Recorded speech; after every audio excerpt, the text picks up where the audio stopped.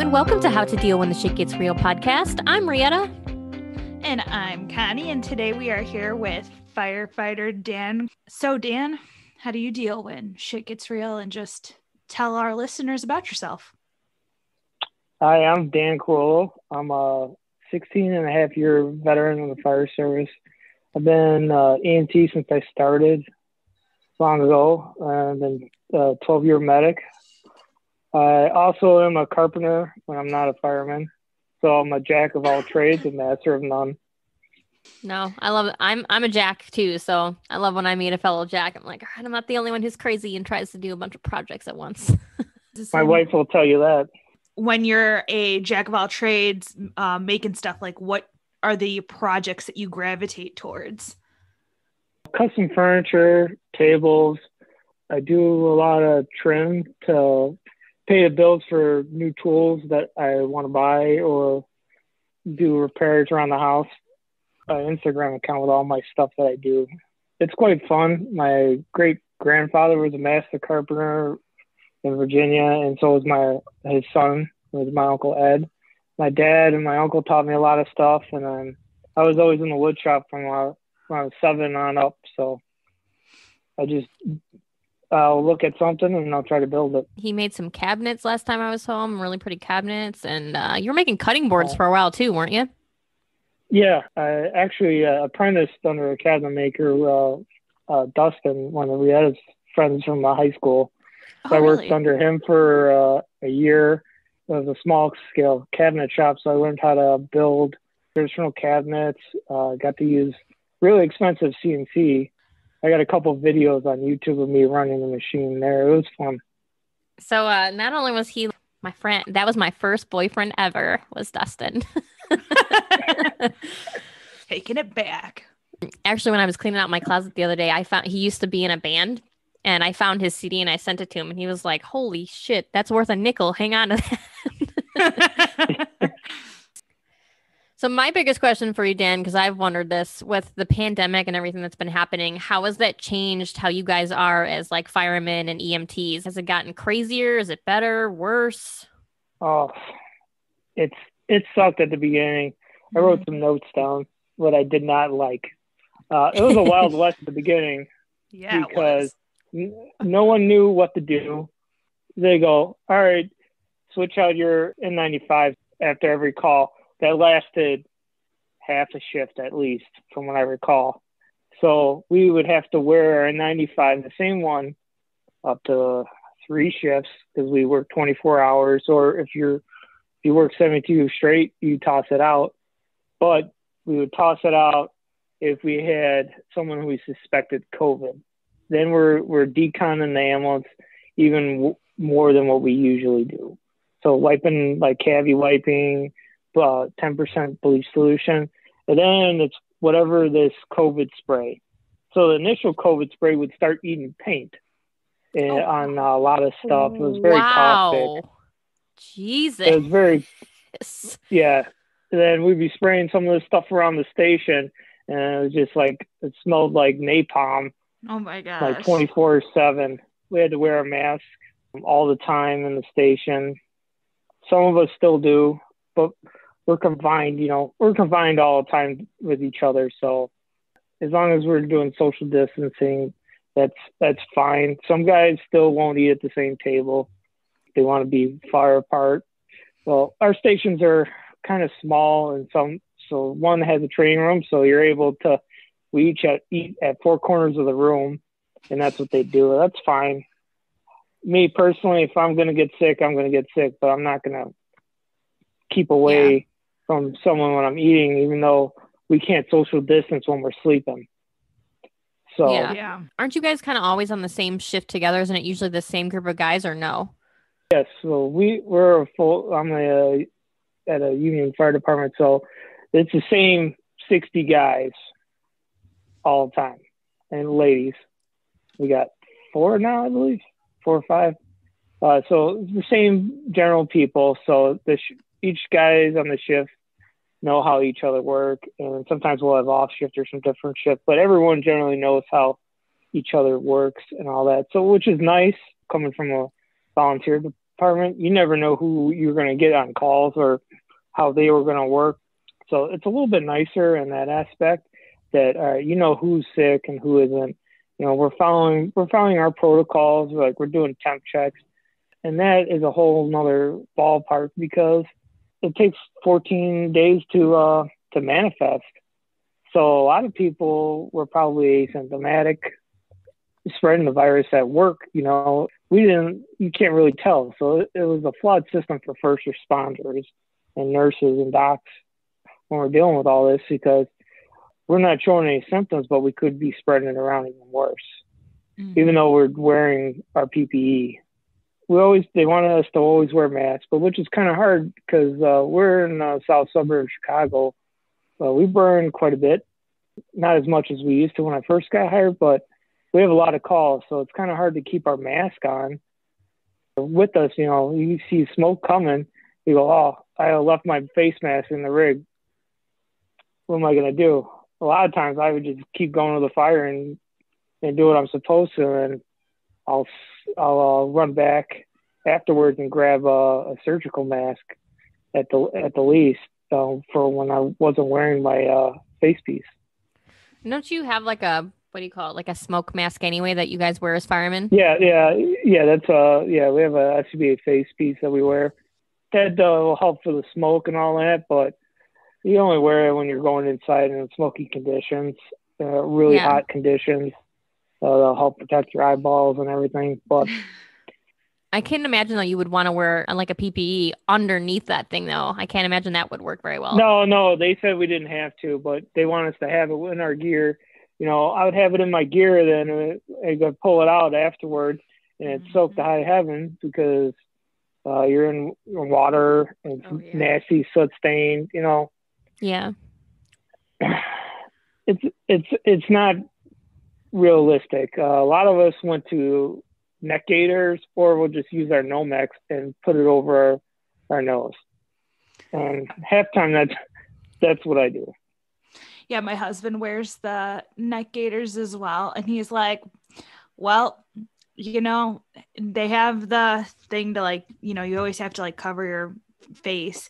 He's like, and they don't even realize that the neck gaiters that they said are okay will spread your germs more. Like if he coughed in a neck gaiter, your germs will go spread further, apparently, or supposedly. I don't really know, but I thought it was funny. I was like, okay. Yeah, I believe the rating is you shouldn't be able to blow out a candle or something. I don't know. Something like that, Yeah, surgical mask at the least is what they say. Yeah, and the military is using, obviously, the neck gaiters, too, because that's what they're issued. But Kyle's neck gaiter is pretty damn thick. Yeah, and Tom just has the ones from Amazon. Excuse me. It's as thin as a t-shirt, so. Oh, no. This is why I don't use Kyle's, because I was going to use it for a while, because I like it better. I don't know. There's something about it. But here in Hawaii, it's too freaking hot for that thing. I'll probably have to find out how thick that is. See if I can get me one for winter time. Yeah, keep you nice and warm. It would absolutely keep you warm. I think it's made out of the, what do they call it? The frog gear or whatever. Well, there's a frog gear one, and then I think there's a thicker, even one that's better than that, because the frog gear really isn't all that thick. But he's got one that I borrowed, and I was like, my neck was sweating. I'm like, I can't do this. Mm-hmm. Yeah, running calls wasn't too bad. It just sucked because, like, you get a COVID, you got to decon the ambulance, then you get back, then you strip naked or down to your underwear, and then you run to the showers, shower up, and then put new clothes on, take your clothes, go wash it, then decon your driving stuff, all your PPE. It was a nightmare. I went through like a couple of pants. Some guys lost a lot of t-shirts and stuff because they accidentally put some bleach in there, you know. Oh my gosh. Yeah. Whoops. I was washing my bedding pretty much every shift. I was fortunate. I got promoted to engineer around July time. So I wasn't a full-time ambulance guy that long in the pandemic. So from February to July, I wasn't full-time on the ambulance, but we still run a fair amount of calls with the ambulance now. I would imagine that would be the worst part, like being in the ambulance and responding to calls, because then you have to worry every time you bring somebody into the ambulance if they have COVID or not. Oh, yeah, we had to, like, we disc clean the window between the cab and that, or if it had a seal, you're able, like, a little window to seal it off.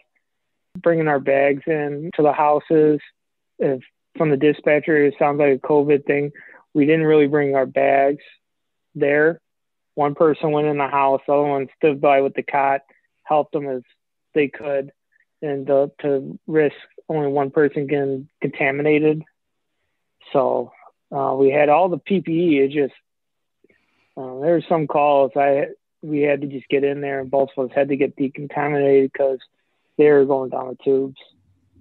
Yeah, see, and that's never fun because you guys already have a lot of protocol that you follow that you have to worry about, and then you're adding more protocol on top of it. Mm-hmm. Oh yeah, it all depends on the person too, because you go to a house that you've been going to for the last 10 years, normal routine person always calls for BS. Then you take them to the hospital for COVID, and you go back to the same house for someone else, and you go, "Where's so and so? How's she doing?" "Oh, she didn't make it. She died." It was a awakening to me because I didn't think it was that big a deal initially at first, but it was kind of surreal seeing like the people I enjoyed taking to the hospital, or they've always been nice, that they're no longer around. So you have had some close contact with people that have had COVID and had passed away due to COVID. Oh yeah, they would track us or whatever. The front office would track it, the hospital would track it, but they weren't always good about telling everybody. So you took a COVID person. It was basically monitor yourself for symptoms all the time. And if you have symptoms and all that, you call in saying, "I got COVID symptoms," and then you got to go get tested. And then you got to wait till the COVID test comes back. Mm-hmm. Yeah, it was an utter nightmare. That's the same thing the military was doing. If you had symptoms, you had to call in, you had to go get tested, and then they weren't allowed to come in until the test came back negative, because it's kind of the same concept of you guys. There's 100+ guys that are always around each other, close contact every day. So if one person got it, it was going to go around quick. Yep. Yeah. There's only so much you can do. Yeah, there is only so much you can do, though. That is true. So I also heard from my brother that, and I don't know if your area was like that, they were also getting, like, in the beginning, crazy amount of calls, like way more than normal. And it was a lot of people like, "I have COVID." And they really, like, not all of them, but like some of them, it was like, "No, you don't." Or like they would get, because of the quarantine, they would get like cabin fever and like crazy stuff. Was like, my brother was like, "It's insane." Actually, we did around 70 calls less than last year. Really? For calls, still quite a bit. We ran like around 8,200 calls for 17 guys every day, and covering 2 towns. During the thing, the doctors of the area enacted a thing where we can refuse to take stable COVID people. So we can say, "Yeah, you're not going to the hospital. All your vitals are stable. There's no need. We take all your vitals. And we'd call and confirm with the hospital. They approve us refusing that transport." Oh, that's cool. There's a lot of people, and a lot of people when you talk to them, "You want to go to the hospital?" No. We took more drunks to the hospital than we did like actual real COVID cases. That's funny. That actually doesn't surprise me, because when my dad was a police officer over there, that's pretty much a lot of what he dealt with was homeless and drunk. My record is 4 in one day of the same person. Oh, the same person? Oh my goodness. Was he doing? Was he just getting back out of the hospital and just started drinking again, and then it was just a vicious circle? Yeah. Oh, yeah. Wow. They would kick him out, or they were fully loaded. So He would just sit in the front lobby and he would just walk out. So oh my goodness, that's crazy. Yeah, the hospitals were overloaded, so we did our best not to overload them. If a person did during that time, we use our best discretion. We don't ever talk anyone out, but we suggest them. And during the COVID time, if they absolutely need to go to the hospital, we'll take you, no problem. But is this something that you can call your personal doctor for, or your clinic? Yeah. And they had all those virtual visits. Go online and schedule a virtual visit. It's fine. It works just as well. Exactly. Some people look down on it, but why overload a hospital?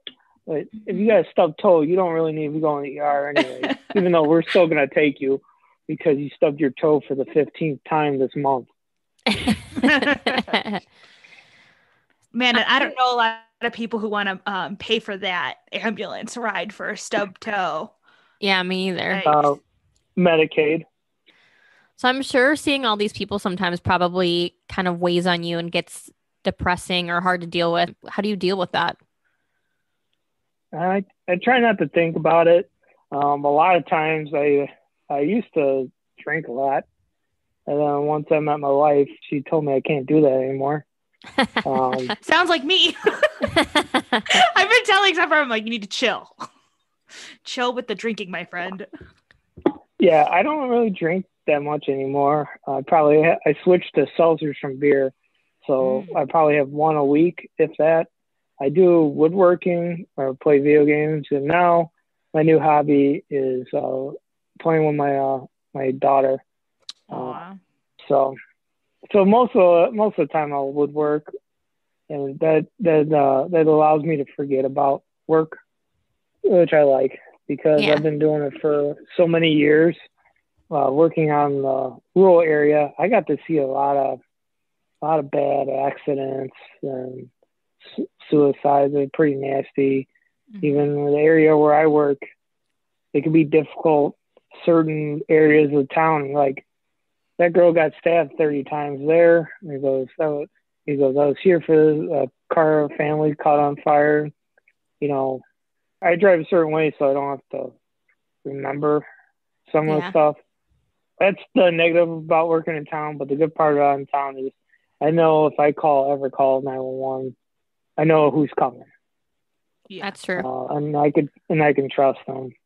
It's very hard to see what the younger guys are, because the younger millennials are a little bit softer when we were growing up, because sometimes you don't know how they can handle, or they're just going straight to drinking, which is a typical fireman mentality, which it has its uses, which we will do occasionally when it's a screwed up call. Like, hey, we're meeting at this bar at 8:00 as we get off in the morning, because we know the bar will open up for us, and we're gonna go sit down, relax, and talk about shit. And I like to watch out, because I ran into a lot of the pitfalls of taking it to heart early on, seeing all the death and messed up situations. It's personal, but after a while I learned to there's nothing that I did to them, and you got to learn to compartmentalize to where you weren't the one to do it. You're just there to help them, and they called you for the help. And not everyone can understand that, and it's kind of hard to talk to my wife, my family about stuff like that. Some of my friends they're just like, oh, that's messed up. They'll listen. He goes, I don't know what to tell you. He goes, well, I'm just telling you to talk. So he goes, you don't really need to give me advice. You're just, when I want to rant or complain about something, I just want you to listen. Yeah. Yeah. Because a lot of times I don't need someone to do something about it. But I have a core group of guys that when I'm feeling down, which is every so often, that we'll go have coffee, or we'll talk on the phone. It's always good to have a support group that you can lean on, because I think that is one of the most important things, is that you have somebody that you, like you said, you just need somebody to listen. A lot of times that's all we really need. Yeah, well, we've been, the last 3 years, we've been harping on support groups more and more at work. I think since like 2014, suicides for us have been more in total versus line of duty deaths. Wow. There's 18 firemen committing suicides for every 100,000 population. So, and only a fraction of the suicides are being reported. So, it's really crazy. Heartbreaking. Yeah, that's heartbreaking. It is, and I always feel down and on some days, and I don't want to be a statistic, so I always try to, what can I do to correct it? And you try to do that, and all your coworkers will know when you're not feeling well, your normal self, because they'll come up. Most of the guys, even if they don't like you, they'll make sure you're doing okay. Well, that's always good. And you've now found positive ways to immerse yourself in things, so you aren't so lost in that craziness. It's very easy to get lost, and a lot of guys will choose to get lost, or they'll get to a crutch like drinking, and that's the hard part, is it's finding, like, working out, doing something other than firefighting in the EMS service. I always recommend do something different from what you're doing that's causing you that stress. Do something that's totally different. It's going to cause you. Exactly. I'm sure a lot of people were doing that with the quarantine. Oh, hell yeah. So speaking of things that get your mind off of being a firefighter and dealing with that stress, I hear you like to cook. So yes, I do. What is your favorite thing to cook? And then what would your last meal be? It's tied on my favorite thing. I've been working on my rib recipe for about 10 years. And now we have smokers at work. I do smoke it for like about 7 hours. But I also make jambalaya during Lent a lot. The shrimp's on sale. So I make like a lot of jambalaya in the traditional way. And a lot of guys love it. So it's kind of a tie, but I've been getting pretty good with the ribs, where you can just yank on the bone. Oh, I love that. Out. Oh, I love a good set of ribs. I haven't had ribs in forever. That sounds amazing. Yep. And then my last meal would be a brisket, hands down. Hell yeah. But I would have to make it. Delicious. What would you have with the brisket? Like, what would you be your sides and your drink and everything? Cornbread, coleslaw, and a Diet mac and Coke. Cheese. Sorry, I love mac and cheese. Oh yeah, mac and cheese. And I just think of brisket. I'm like, mac and cheese. It has to be. Yeah, homemade mac and cheese. Yeah, darn tootin'. Yeah, and you need the homemade cornbread, or even like the homemade jalapeno cornbread. Full on Southern meal. I'm surprised you didn't say something Italian, honestly. You do look Italian. He is Italian. I am. That's what I thought. Especially with the last name ending in O, like Italian, probably. Well, one of my wife's favorite dishes is Italian, so that she likes that I make. So, what's the dish? What's her favorite dish that you make that's Italian? It's tied. It's chicken marsala or chicken parm. Ooh, both good. Both very good. I love a good chicken parm. You're gonna have to parm. Anything parm. I'm down. It's fine. You're gonna have to make it for Kyle Dan, because he's not Italian, but that's his favorite food is Italian. Well, yeah, it's delicious. Carbs, yum. I know. We're gonna have homemade raviolis for Easter this weekend. So. Ooh, send me pictures. Will do. You know what? Actually, we're gonna have for Easter. We ordered the Portillo's Italian beef, and it's getting delivered, I think, on Friday. So, yum. Do they even have Portillo's on the island? It's getting delivered dry ice, and they do 2-day shipping or whatever, and it'll come straight from Chicago. I love it. Delicious. $100 later. Yep. It actually wasn't too bad because we got 2 pounds of Italian beef, all the stuff, the giardiniera, the bread and everything, Illuminati's deep dish pizza, and a Portillo's chocolate cake for like $120. Yum. Oh, that's not bad. No, it wasn't that bad at all. So totally worth it. I'm going over to your house for Easter. You'll be here in May. I Yeah, know, I'm excited. Dan and Kim need to come visit. I've been trying to convince them. I'm like, you guys say you need a vacation. I'm in the best vacation place possible. Yeah, I think you got to get that COVID shot to fly now. No, No? I'm going in May. All you have to do is get a negative COVID test. Oh, that's good. Yeah, a negative COVID test. And it has to be, you have to know that it's negative before you get on the airplane. Yeah, you have to take it 72 hours before you leave. I mean, you can still come even actually if you don't do that, but then you'd have to quarantine for 10 days, which for most people, that's their entire vacation. So if you get the COVID test and it's negative, then you can skip all that. Which is how we're doing it. Well, I'm off for an entire month in October, so our vacation destination is not set in stone yet. Hawaii, here you come. Well, wait, October is that? Wait, no, Rachel's is it September? Okay, no, that's okay. Okay, October's okay. We have 3 weddings this year. I'm trying to keep track. It's insane. Yeah.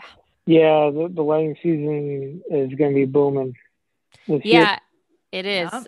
Hawaii just announced, actually, just this past week that they're allowing weddings to come back, and it can be, 100 people. Like they're not limiting it like they were. Wow.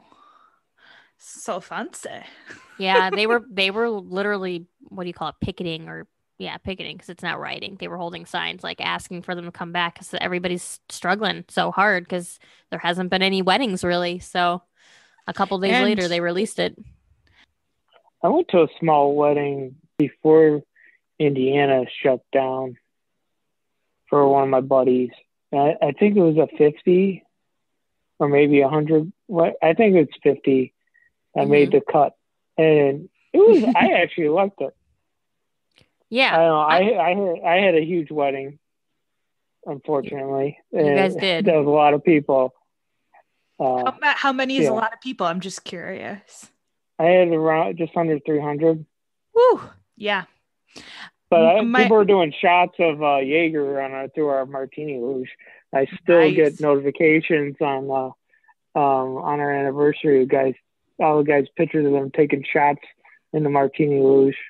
I just remember all you guys like hanging out together, smoking cigars. Like everybody was loving Kyle too because he was in his blues, and I'm like, all the boys are being boys right now. Yep. Oh yeah, someone was complaining. All weddings. They go. He goes. The smoke is coming in because we had a door open and it was freezing out. Yeah, it was freezing. And they go. He goes, it's cold. He goes, it's one of my groomsmen goes, then shut the fucking door. Because we all smoke cigars at weddings. That's what we do for tradition. And it's whatever. It's Indiana, so they don't really care about smoking laws anyways. Yeah. Yeah, once spring hits, I'll have a cigar while I'm checking out the rig or doing definitely cutting the grass and stuff at work. Yeah, there you go. The dream. So how's it being a new dad? They just adopted. Well, I guess it's been a while now. It's just been a year or over a year now. It's been over a year since we brought her home. Yeah, because you brought her home right before Christmas. What's her name? Alexis Jane. We named her after her birth father, and the middle name is my grandma. Oh, that's so sweet. So she has a connection to her birth father. We really have. Kim hasn't told me that they've contacted her, or we have a Facebook page where they can see. So I assume it's really hard for them to deal with giving up a child, but they also did probably the best thing in the world for her because they couldn't provide for her adequately, and they chose me and Kim in November. I think it was right before Thanksgiving.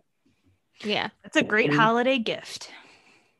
Then like a couple weeks later, I'm going into labor, and oh, okay, we'll drive down to Memphis.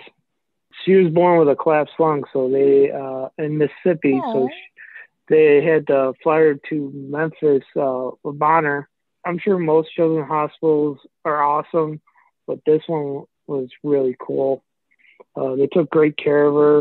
It was a little heartbreaking trying to get to see her. We were there, I think, 24, 48 hours before we were able to see her because of all the lawyer stuff. Yeah. And you get there, she's intubated and vomiting. Like, where's the suction tubing?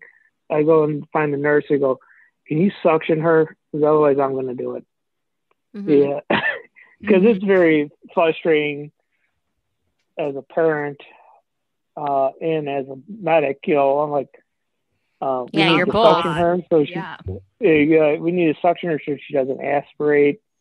But the next day we came in, we came in at like 7:30. And she was off the vent. They took her off the vent right before we came. They put her on CPAP. Then, as it progressed, we got to see her lung, the surfactant working, through the X-rays. So it was really cool as the cells were activating. You got to see the lung opening up, and it was really neat. I had to go back to work, so my wife was there till January, being in the hospital all the time with her.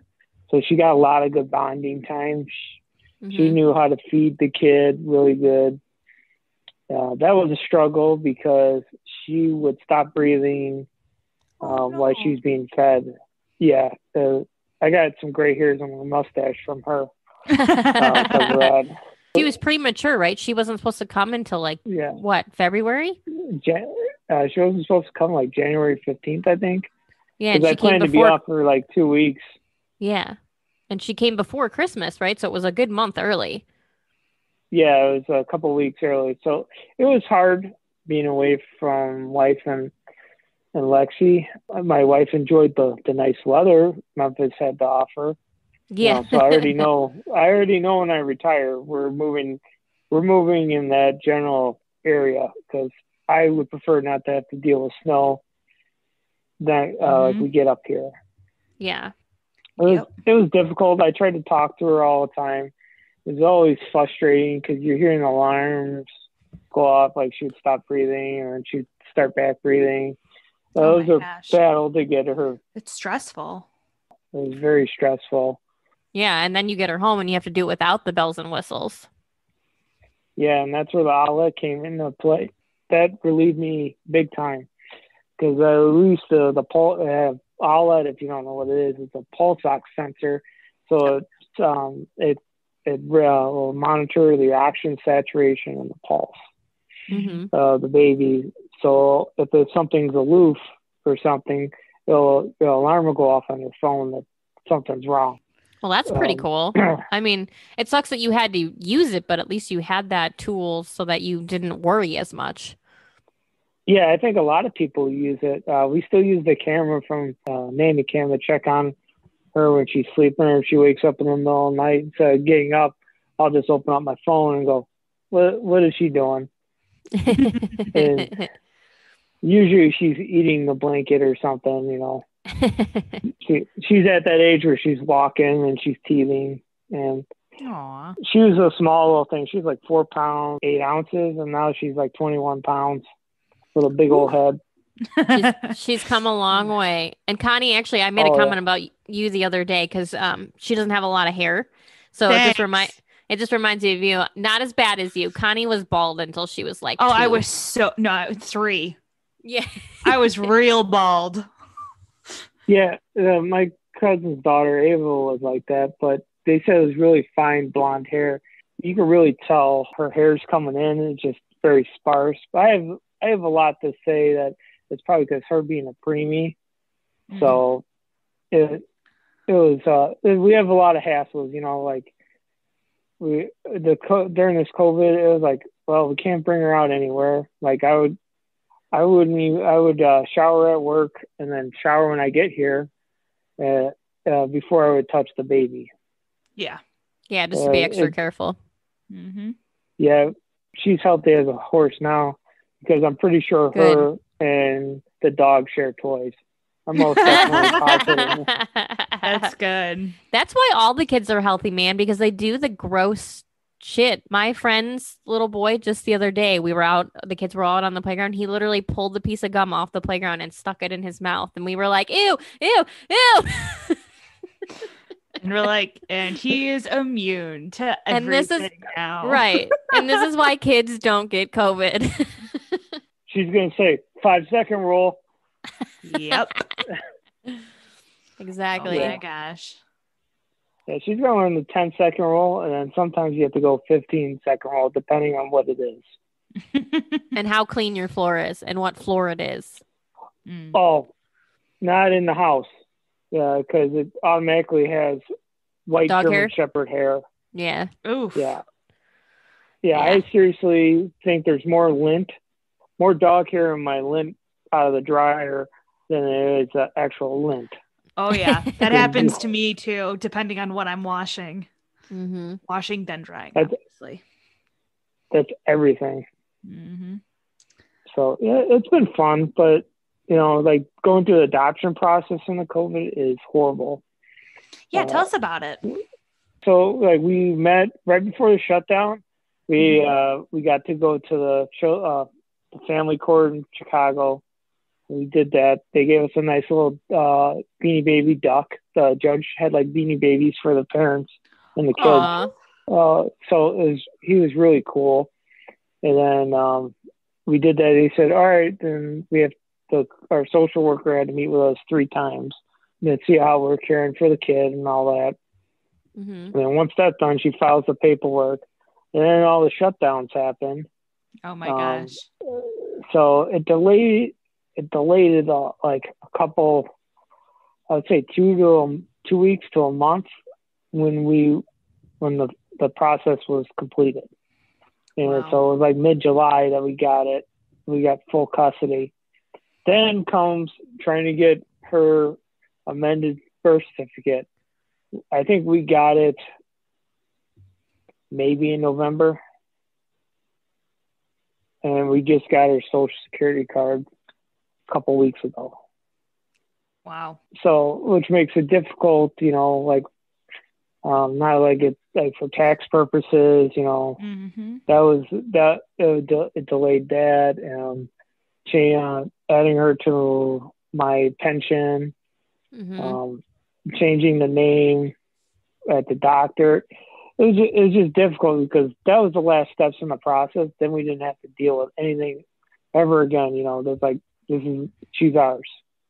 Yeah. It was very difficult. Like they go, why is her name this and not the same? Like everyone always looks at it funny and goes, why does she look blonde and you guys are both brown hair and brown eyes? So Called adoption. we got a couple, and we get a couple questions, but sometimes it's good. Otherwise, she goes, "Oh, she's gonna be a boy killer." I said, "Yeah, she's going to be because she's blonde hair, blue eyes, and always has a smile." She's been a good baby. I think we've been lucky. We've been blessed because ever since she graduated to the crib, she sleeps through the night.